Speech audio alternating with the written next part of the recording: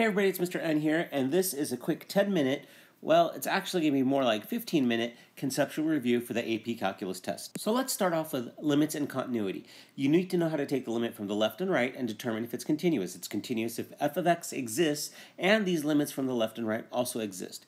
To evaluate limits, first do the plug-in method, plug it in. I call it brute force, see if you get an answer. If you don't, try to simplify it. Then plug it in, see if you get an answer. If it's indeterminate, use L'Hopital's. Remember a couple things. If you get an answer that's 1 over a very large number, which is infinity, then that equals 0. If you get 1 over a very small number, then that's going to be infinity or does not exist. Horizontal asymptotes, make sure you know how to find them. You are actually taking the limit as x goes to plus and minus infinity of f of x. But for rational functions, there is a shortcut. If you end up with a rational function, I suggest using the algebra 2 method, which is to compare the highest powers of the numerator and the denominator. So if m and n, these highest powers, match, then a over b is your horizontal asymptote, y equals a over b. If m is greater, then you'll have a bigger value on top, so you won't have the horizontal asymptote. And if n is a bigger value than m, bottom will be much bigger, it'll go to 0, so you will have a horizontal asymptote at y equals 0. All right, let's talk about rates of change. To find the average rate of change, it's always calculated over an interval, so just be aware of that. So we are going to take this over an interval from a to b, and that is a secant. So you end up with the average rate of change as being delta y over delta x, which is f of b minus f of a over b minus a, and also we can consider it to be f of x plus h minus f of x all over h. So that is a secant. The average velocity will be delta y over delta t, where s is the position and t is the time. Acceleration will be the change in velocity over the change in time, where a is the acceleration and t is time. Instantaneous rate of change, here we go. This is the difference between average rate of change and instantaneous. Instantaneous happens at a point. It's always calculated at a single point, and it's the tangent line. So it's the slope of the tangent line. Instantaneous rate of change is the slope of the tangent, which is m tangent, which is equal to this, which is a limit. And here we go, limit as h goes to 0 of f of x plus h minus f of x over h. This is the definition of a derivative, which we'll talk about in a little bit. So moving on, now as far as instantaneous velocity is concerned, we're going to say that this is ds over dt, change in position over change in time, and instantaneous velocity is dv over dt, change in velocity over the change in time. But again, these are derivatives because they do happen at a single point. Now as far as derivatives are concerned, this is the slope of the tangent line, so you need to know your definition of derivative. And here's the first thing we're going to talk about, which is the product rule. Product rule is the first times the derivative of the second plus the second times the derivative of the first. Make sure you know that. Over here, you can see it as f of x times g prime of x plus g of x times f prime of x. And now it leads us to the quotient rule, which is the derivative with respect to x of fx over g of x. This time we can write it out in formula format like this, which is the bottom times the derivative of the top minus the top times the derivative of the bottom over the bottom squared. Okay, so now moving on, as far as the chain rule is concerned, this is huge in calculus. We all need to know how to do the chain rule. And the chain rule is pretty much prevalent everywhere. So basically the chain rule, if you have a composition of a function, what you have to do is you need to take the derivative of the function itself and then take the derivative of the inside of that function. In class, we talked about it like those Russian dolls. You have to keep going inside for all the interior parts. So make sure you practice a bunch of chain rule questions. Look at my examples that I have on other videos. Inverse derivative, make sure you understand the inverse derivative. The inverse derivative of x is 1 over f prime times the inverse of x, so know that formula. Make sure you know when it's not differentiable. The most common one is a kink. So when we see a kink, we'll know it's not differentiable there. If the limit from the left and the right diverge, it is not differentiable, and if the limit is undefined at that point. The next topic we want to talk about is implicit differentiation. So make sure you understand that if something cannot be solved for y directly, then you're going to have to separate it out by taking the derivative of x and y each. So every time you take a derivative of y, you're going to write dy dx or y prime, and every time you take a derivative of the x, that will just be dx over dx, which is 1. And then you solve for dy dx, which is y prime separately, and so that's the basics of implicit differentiation. Again, make sure you practice those. Logarithmic differentiation doesn't appear often on the AB test, so we covered it, but it really probably won't be into play. Applications of derivatives. This is huge. Remember, derivatives are tangent lines, so you'll always see information about tangent lines. Make sure you understand the basic equation of a line. Y minus y1 equals m times x minus x1. When we are writing a tangent line, don't simplify it. Leave it like this, because sometimes you may make that mistake simplifying and then it will be wrong. So remember, slope is dy dx, which is the derivative at that point. So that's the big major application. All right, let's talk about some curves and behavior. So what can we do with these curves and behavior? First of all, you will know critical points. If you have a critical point, that's when f prime equals 0 or undefined. That's the biggie, or undefined. That gives you a critical point as well. If it's increasing, f prime of x is greater than 0. If it's decreasing, f prime of x is less than 0. Concave up, now you're taking the second derivative, f double prime greater than 0, f double prime less than 0. Make sure you use a number line method. That's the test method I recommend, where you compare on a number line such as this, where you have f prime and f double prime, and you can also compare them to know when it's increasing and concave down or decreasing concave up, etc.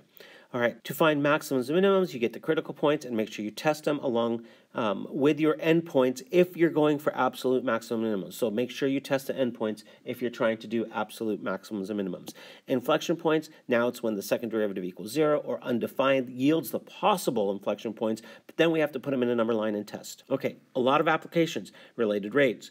For related rates, determine your givens and what the rate you need to find. Use an equation for the situation. Sometimes it's the Pythagorean theorem. Oftentimes it'll be the Pythagorean theorem. And then take the derivative of that implicitly with respect to time, which you will lead to have dy dt, dx dt, etc.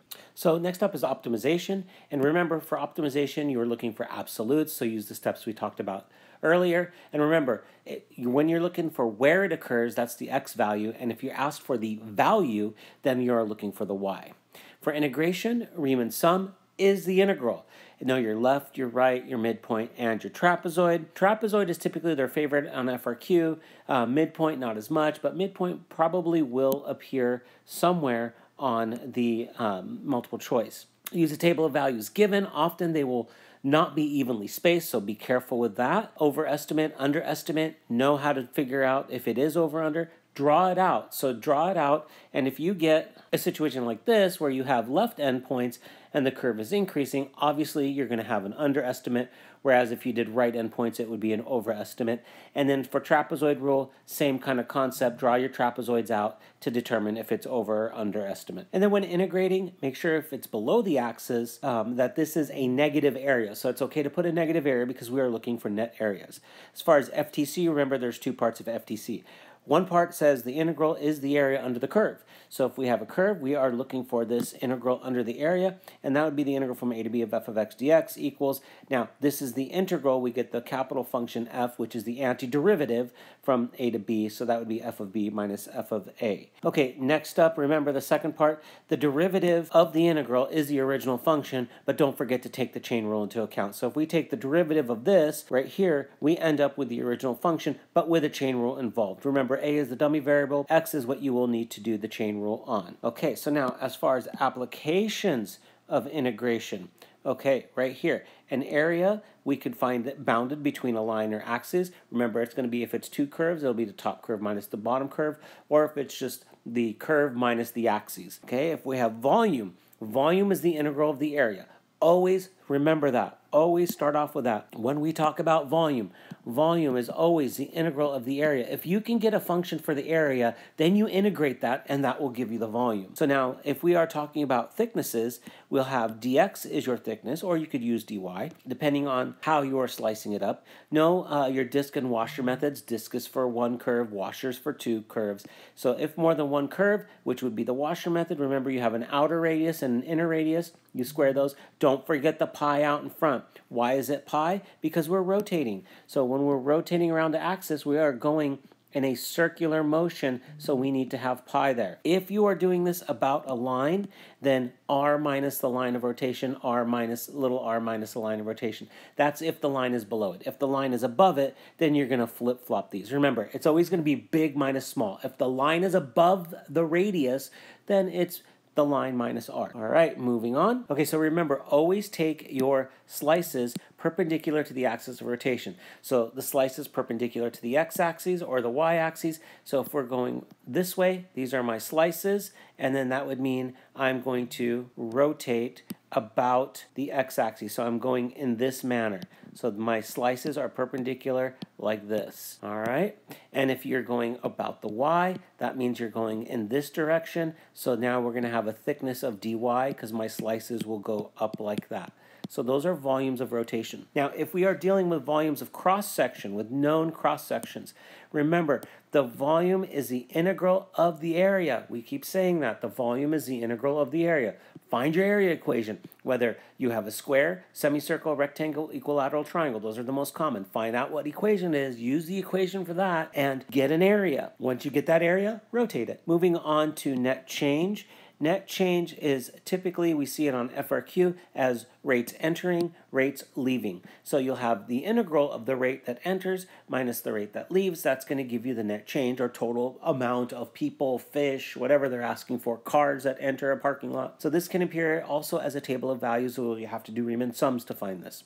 They've also done one where the table of values are Riemann sum, and one such as the enter or the leave, and then the other one with an equation. So you've had to use both in one situation. Average value is 1 over b minus a from the integral from a to b. So if they ask for the average, that's what you can do for the average value of it. And this can appear in both a table format or an equation. So motion applications, okay, let's take a look. If you have x of t, that's your position. Take the derivative, you get velocity. Take the derivative of velocity, you get acceleration. Derivative of acceleration is obviously the jerk function, but they won't ask you about that. Take the integral of acceleration, and we're going backwards now, you get the velocity. You take the integral of velocity, and you get position. Remember, position, they can use x of t, f of t, or s of t. Moving right or up is when the velocity is greater than 0. Left or down is when the velocity is less than 0. Speeding up and slowing down, you have to look at the v of t and the a of t and determine if they have the same side, you are speeding up. If they have opposite signs, then you are slowing down. Next, we have, if you take the integral from a to b of v of t to d, that's your change in position. That is the change in position. However, if I want to know the total distance traveled, I would need to take the absolute value of this right here. Now, break it up on a number line where it's moving backwards and where it's moving forwards, and take those different absolute values. So those are the parts that you integrate when you put together, and then you will get the total distance traveled. Next, we have differential equations. Now, they can ask you for slope fields. I often see people forget to draw the horizontal one. Give the horizontal one, so because you get points for everything. So draw in every single point that they give you and clearly draw it in, darken it in so they can see it. And if they ask for any solution curve to draw that solution curve. Next, they'll definitely ask you on separation of variables. Make sure to separate the y and dy, x and dx. Integrate each side. You will get points for just the integration part. Remember, often we'll see maybe an ln. If you have 1 over x, you'll see a natural log there. Okay, and then make sure you put in your plus c. Okay, do not solve for it yet at this point. Make sure you your plus c to get those points. And now plug in the initial condition before you solve for y. It makes it much easier. You're going to get a point for this. And also on FRQ, they're going to want that answer for c. After you get that, now you can solve for y. Remember, often you'll have, as I said before, ln or e, so make sure to review how to integrate these. All right, for MVT, IVT, and EVT, all of these require the function to be continuous on a to b. So if they say if it's differentiable, then you automatically know that it's continuous. Often they'll say it's twice differentiable, so we know that you could take the second derivative as well, and it will be continuous throughout. EVT just tells us that it's going to have an absolute maximum or minimum, so that's what EVT is. IVT, that just means that there is a point in between, and I like to use this particular situation where you graph it out. Here's a f of a and b f of b right in here. So if that means if I connect a and b, there's got to be some point here c, and it's got to be right in there as f of c. So it means that there's got to be a point in between. So that's intermediate value theorem. So in IVT, we're mainly talking about points. When we get to MVT, now we're talking about slope. Remember, it also must be continuous, and this time it has to be differentiable. So the average here equals instantaneous. The slope of the secant equals the slope of the tangent. Here's the equation for a secant. Here's the equation for a tangent, which is a derivative. So MVT, we're talking about slopes, and it's where this time when I connect the secant from a to b, I will have a point where I get a tangent that is parallel to the secant. I also like to use the example, if I'm in the car, I average 100 miles per hour. At some point, my instantaneous velocity had to be 100 miles per hour. So finally, make sure you look over my videos on the 6 typical questions usually asked. I did these as shorts. They're going to usually ask you accumulation, particle motion, area volume, Riemann sum, FTC derivative graphs, and differential equations. I went over the basics of the conceptuals of these, and you can always check out my other YouTube videos on specific problems that involved. So obviously this was quick and conceptual and didn't involve a lot of problem solving. You can check those videos where we actually problem solve, and we didn't cover every single thing in this. These are just major concepts that I think you should know. So thanks for watching, hit that like and subscribe, and I'll see you guys in the next video, and good luck on your AP test.